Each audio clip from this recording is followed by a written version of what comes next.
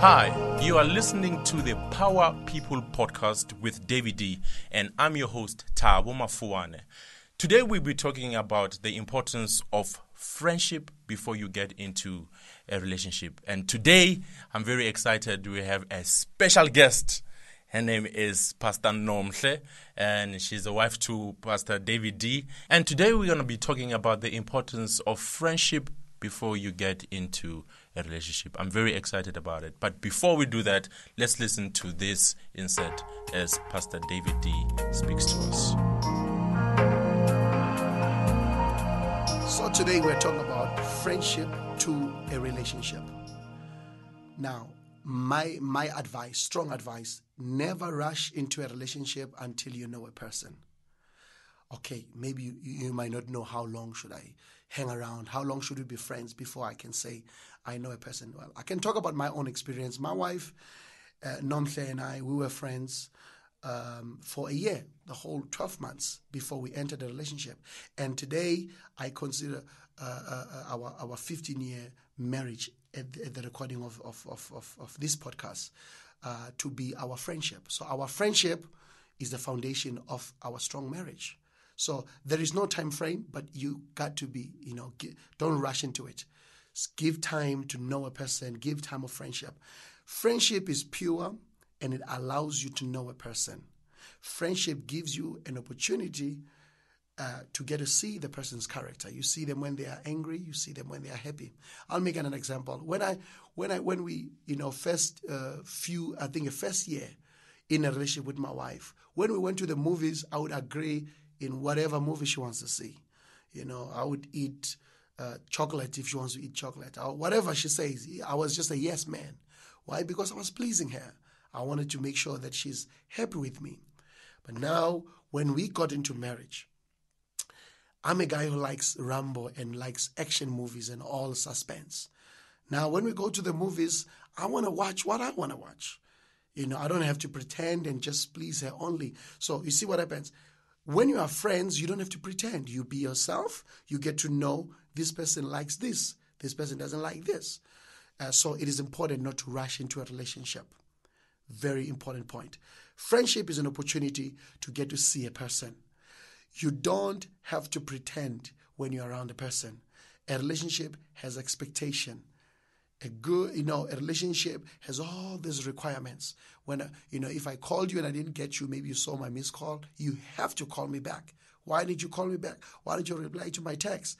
Why? There's a relationship. It's got commitment. It's got expectation. But friendship, it's quite simple. You understand, if I can't reach a person, he or she will get back to me, whenever she's available. A relationship has pressure and has temptation. When you're in a relationship, that's where you want to do things with this person because you're in love. You are already in a relationship. But when you are friends, you don't have to pressure your partner. And your partner doesn't have to pressure you to do anything because you are simply friends. You get to know one another. A relationship can turn sour when expectations are not met. Before you enter a relationship, be sure of the person you are and be sure of the person you are getting into a relationship with. Many people today are hurt because of simple misunderstanding. You're with a person that you didn't know a person very well. And then today, there's a lot of misunderstanding. Some people try to control each other. They push each other away. They try to change one another. But when you are friends, you don't have to change a person because you know them and they know you. Take your time. Know a person before you say yes to a relationship. It is very important. Now, relationship, good habits.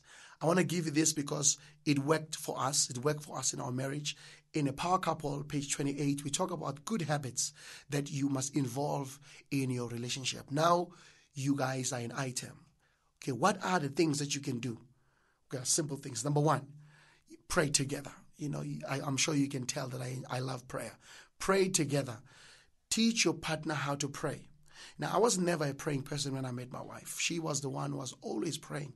And then she kind of easily talked me into it when I was going through something. Maybe I was facing a challenge. She would say, let's pray about it. Until I got to understand that prayer can be we can involve God in everything, in every aspect of our lives. So pray together with your partner. It doesn't have to be an all-night prayer, just a simple 5-minute prayer. Speak and then tell God about what you're going through and what you desire. It is very easy to start praying for someone you love. It's easy to pray with someone you love than to pray for the whole world. So your partner will listen to you and your partner will actually follow you. Now, you can pray about your career. You can pray about your relationship. You can pray about the vision and the dreams that you have and the things that you want to achieve. Prayer brings the fear of God in a relationship. Prayer brings respect for one another. A man who can pray, I find it very hard seeing him being an abuser. So as soon as you teach your man and as soon as you teach your woman how to pray, the fear of God is going to come in them. Another activity or another habit that I think is a great habit is study together, study books together. You must always educate yourself. Have a book that you are reading, if you are not enrolling in a course or something. I fell in love with reading the Bible because my wife used to share with me her revelation. I was not a reader. Sometimes, most of the men, we read because probably we have to. It just doesn't come natural to most of us. So my wife had this thing of when she's excited about the verse, she will share with me, and then I began to learn. The Bible gave me wisdom. I suddenly knew how to make right decision. I suddenly knew how to choose right friends. You want a partner who can study with you. Study not just the Bible, but different books, good books together. The Bible gave me wisdom. When you are helping, when you are teaching your partner and you are sharing scriptures with your partner, you are actually making your partner wise. The Bible taught me how to love, how to respect my partner, and how to respect myself. You cannot love God that you can't see if you fail to love people that you see. So when you study the Bible, then you get to respect yourself, you get to respect your partner, and by doing that, you're actually showing respect to God. A third good habit for your relationship is hang out together. A strong relationship is built on communication, and it requires time. For you to be a good communicator, you need to spend time with your partner. So hang out together is a very, very good habit that you need to learn and teach yourself. If you don't spend time together, you will end up disagreeing in most of the things. You will disagree all the time. There will suddenly be this misunderstanding. When a person says something, you think they are saying something else. So hang out together. Make time for your partner. Put a cell phone down. Just talk. Look at your partner. Talk. And then whatever, just hang out together.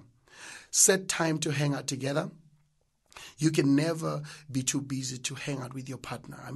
I know that we've got school, we've got work, we've got church, sometimes we've got kids, but you need to make time, schedule time for your partner.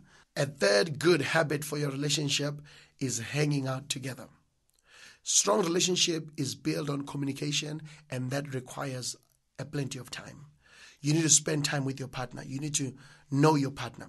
Now, we live in a busy world. We've got school, you've got work, you've got church, you've got family. Sometimes you have kids.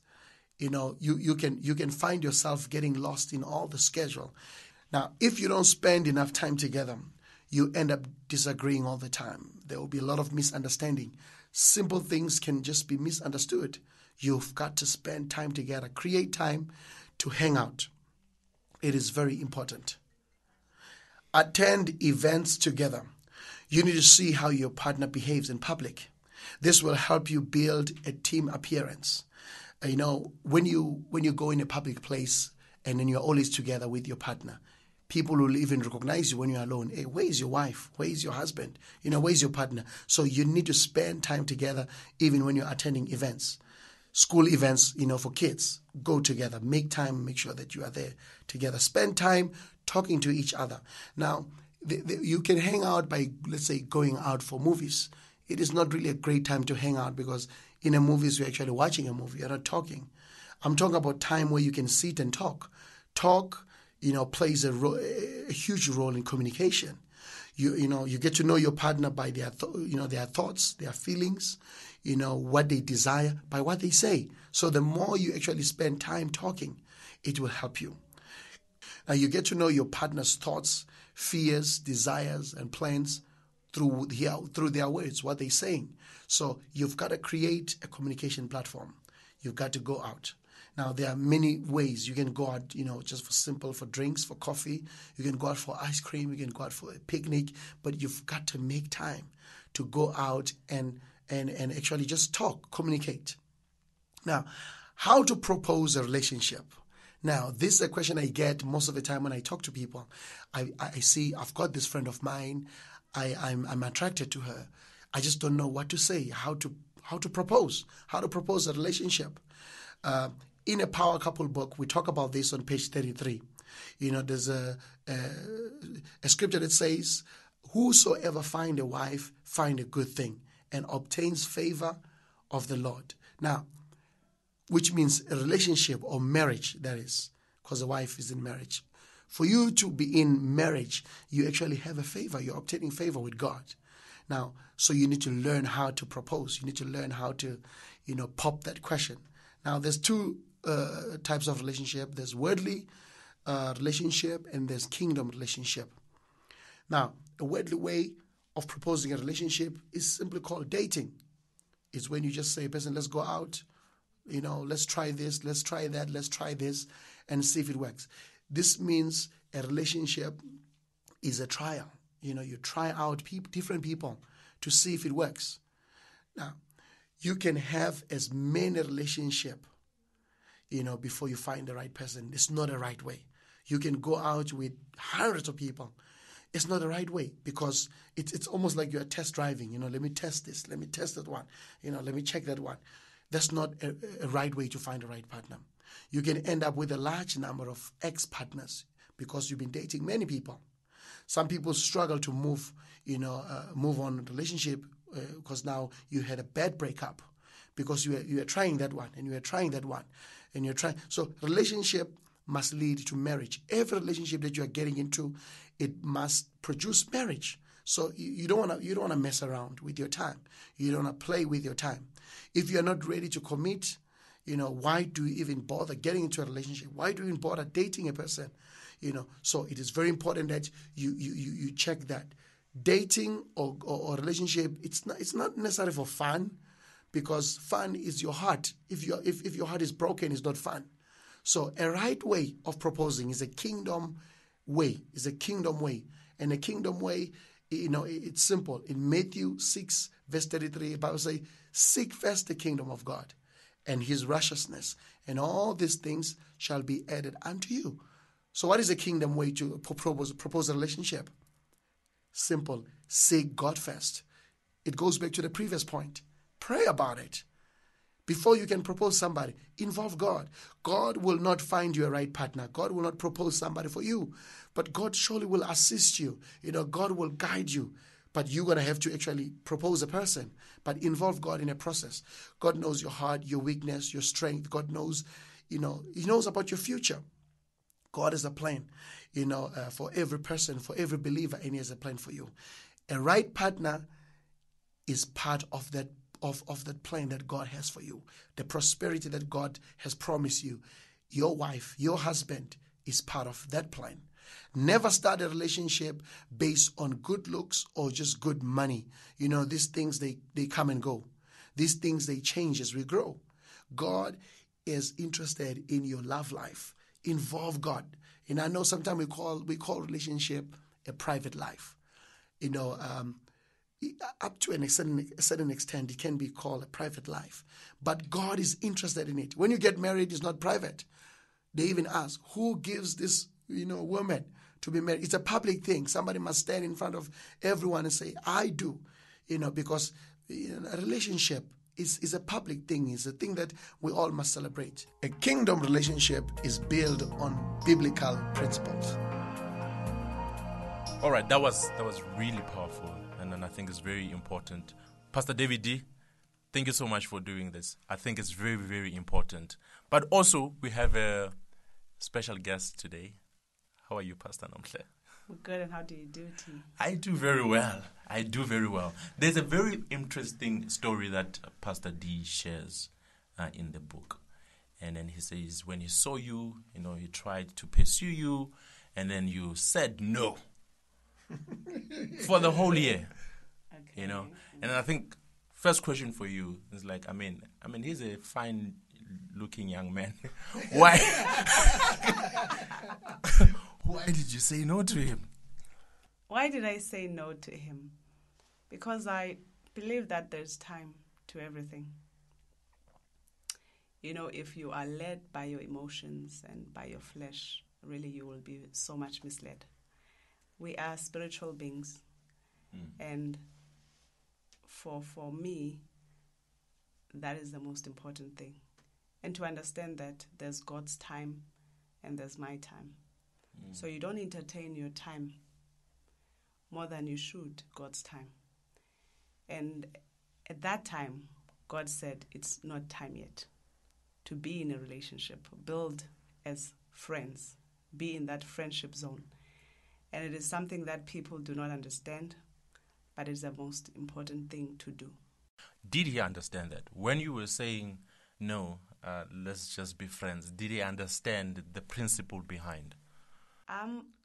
At first, it was like, okay. But I guess because we're good friends, he understood.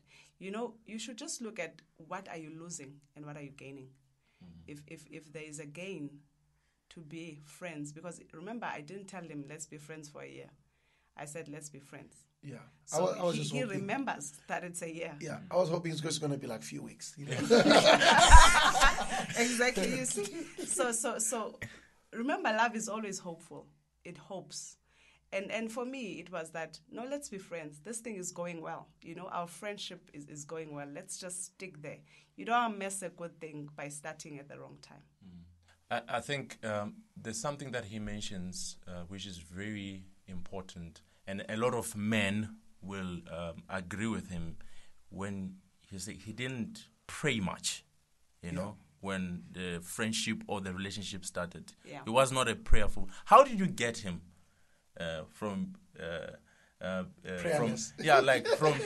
guy who says, God bless our food before we eat, amen, to a person who is so in love with prayer right now? How did you get him to do that? This is God's person. It's not my person, number one. It's to understand that. Amazing. Yeah. He was made by God. And for me to understand that the God who made him has plans for him. And to acquire from God to say, what is it about him, Lord? He saw himself as an artist, and that's what he could see. But to God, he was more. And I had to inquire of the Lord to say, Lord, you've given me this person. He's part of me. What is it for?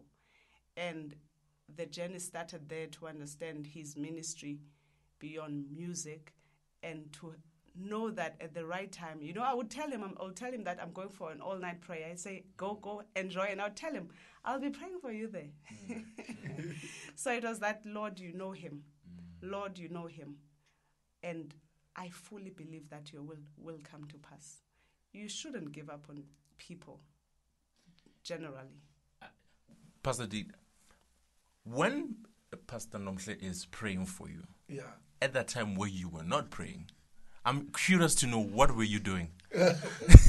I was not happy that I was part of it. I was part of the prayer points. Yeah. But I think as you ask, Thabo, a very important question, how did you get him, to be prayerful?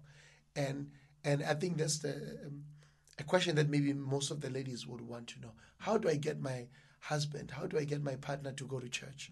How do I get my partner to be a spiritual person? It's difficult. Of course, you can't change a person. But I think, what as Nomhle is mentioning, she had to make it a prayer point. So she prayed about it. So the question is, as you are listening, have you been praying for your partner to change? I mean, to actually go to church, to be a spiritual person. You cannot change a person by yourself, but God can. But you need to then start the whole thing, the process of prayer. And also adding on that, look at the heart.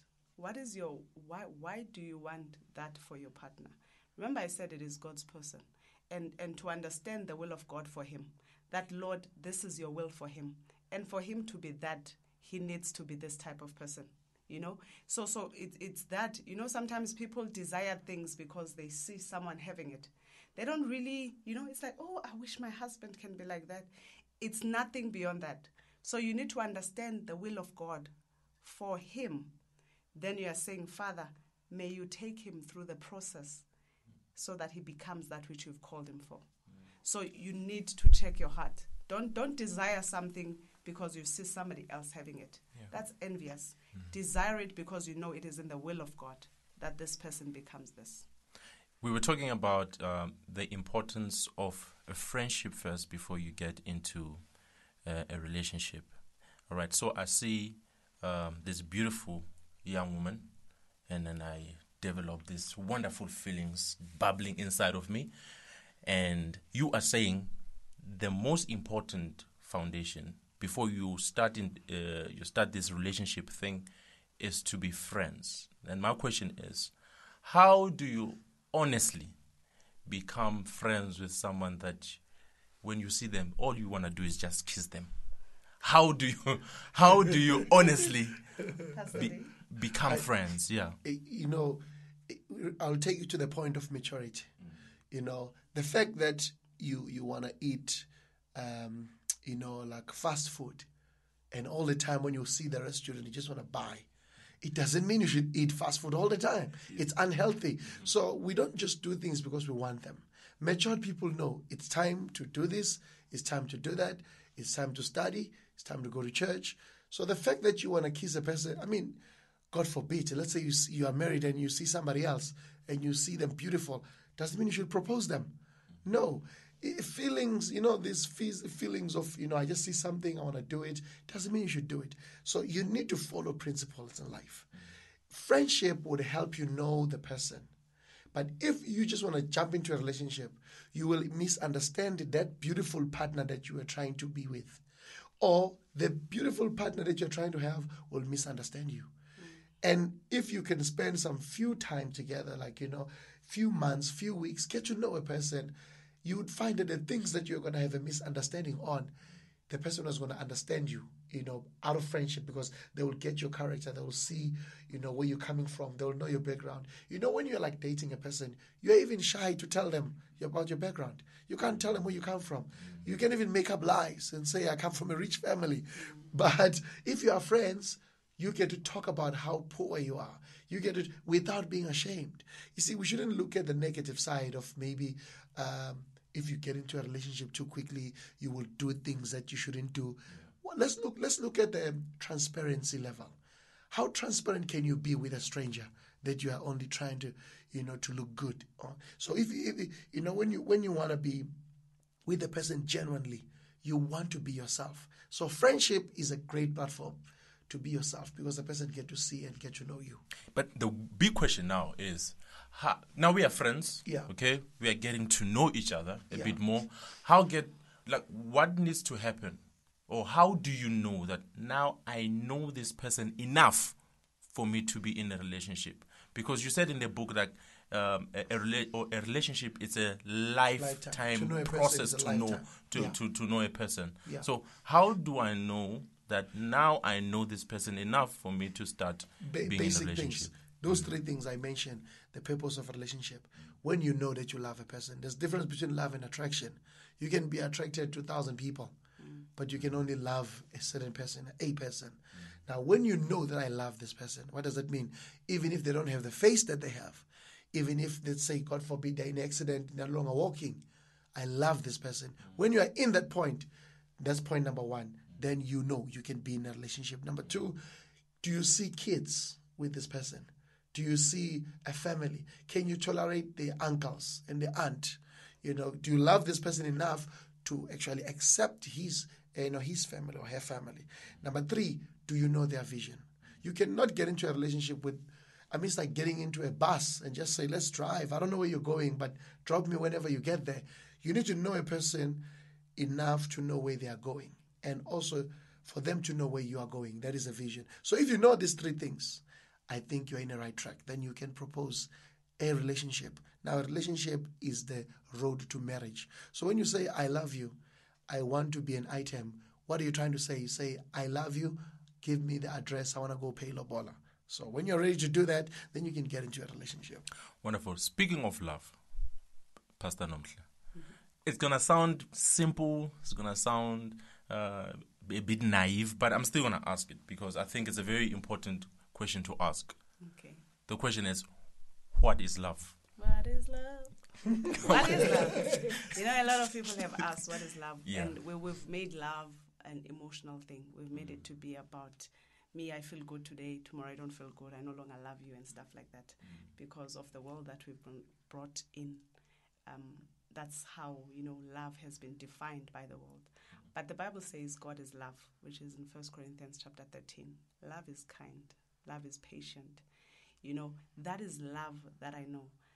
As Dee is saying that when you know that you can tolerate a person, when you know that it is beyond the looks, can you stay with this person? You've seen them them angry and whatever. Can you still stay with this person? Then you see that love is what covers the multitude of sin. It is something that looks beyond what you see physically, and you go in to say, can I have family with this person? Do you understand? Because love, especially this type of love we're talking about, is based on companionship, which is a partner and associate. Can you associate with this person even in worst situations? Do you understand? So it is love. When you get to that point where you see that I am able to love a person to that extent, then you would understand it's the God kind of love. So how do you really start this friendship thing while you are married already, Then how do you then go back to say, let's be friends now, for our marriage to be prosperous and be successful? The Bible says that all things work together for the good. God can still make that work for your good. I think one of the most greatest stages in life is when you acknowledge that you are wrong.